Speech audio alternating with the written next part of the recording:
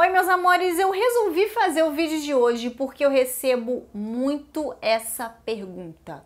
Carla, para eu fazer coloração, eu preciso remover a progressiva caso eu decida fazer no mesmo dia? Eu vou aproveitar esse gancho aqui para falar mais uma vez com vocês sobre coloração, progressiva e descoloração. Vamos falar primeiro sobre descoloração. Gente, o processo de clareamento, o processo de luzes deve ser feito sempre antes da progressiva.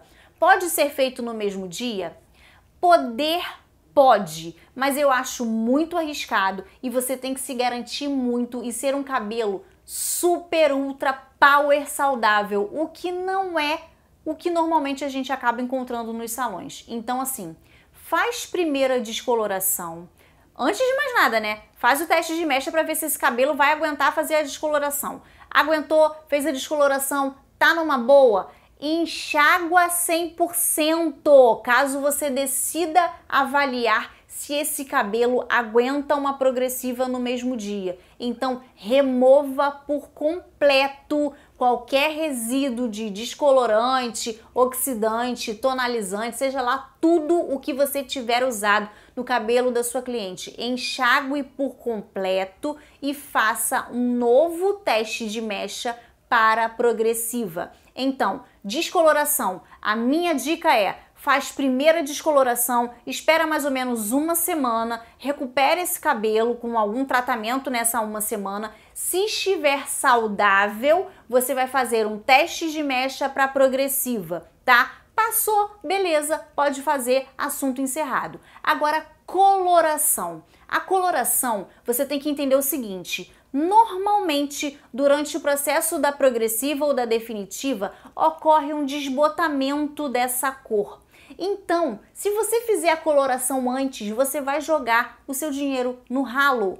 Então, para quem quer colorir, quem quer pintar os cabelos, você vai fazer primeiro a progressiva, depois a coloração. Ah, Carla, mas o cabelo da minha cliente ficou muito desbotado, eu preciso pigmentar, eu preciso fazer uma aplicação de coloração no mesmo dia. Beleza, se o cabelo estiver saudável, você pode fazer, mas faça sempre depois da progressiva. E a pergunta que vocês mais me fazem é: eu preciso enxaguar essa progressiva para aplicar a coloração? Claro, pelo amor de Deus, tem que enxaguar por completo, senão você vai causar uma reação química.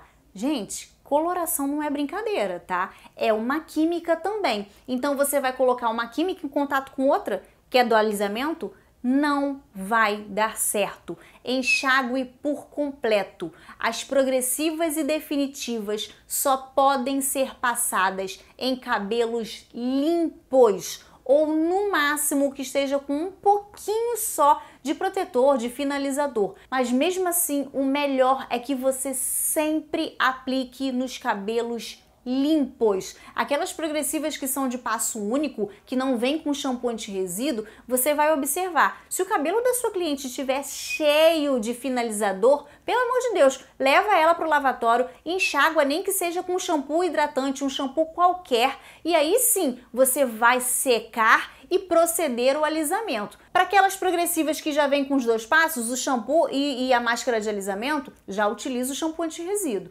beleza? O que eu quero que vocês entendam é que nunca se deve misturar química alguma com alisamento. Então, se você fez a descoloração e você encasquetar que quer fazer um alisamento no mesmo dia, você tem que estar muito certo daquilo que você está fazendo e se esse cabelo vai aguentar, e enxague completamente.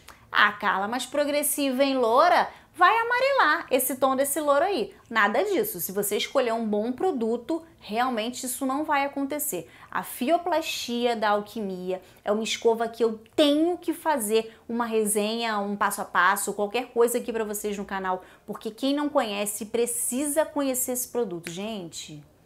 Para loura não tem coisa melhor na vida. Eu, quando fiz meu alisamento, eu usei a vulcânica também da Alquimia, porque eu não conhecia a fioplastia. A fioplastia, ela é um troço anormal pra loira, é bom demais, o cabelo fica incrível, dá uma leve matizada sem correr risco nenhum de chumbar, sabe? Te dá muita segurança para trabalhar. Então, se você quer trabalhar com progressivas em loiras, escolha produtos adequados para esse tipo de cabelo, tá? Agora, quem quer fazer a coloração, vai fazer primeiro a progressiva, depois que fez toda a progressiva, vai lavar por completo esse cabelo com um shampoozinho hidratante, um tratamento, um condicionador qualquer, e aí depois vai proceder a parte de coloração, mas sempre sem nenhum resíduo de química nos fios. Meus amores, eu espero que vocês tenham entendido. Busquei ser o mais clara possível para que vocês aprendam de uma vez por todas que não pode, em hipótese alguma, misturar química de alisamento com nenhuma outra química. Se vocês se lembrarem, com certeza vocês já viram um videozinho que circulou muito no Facebook,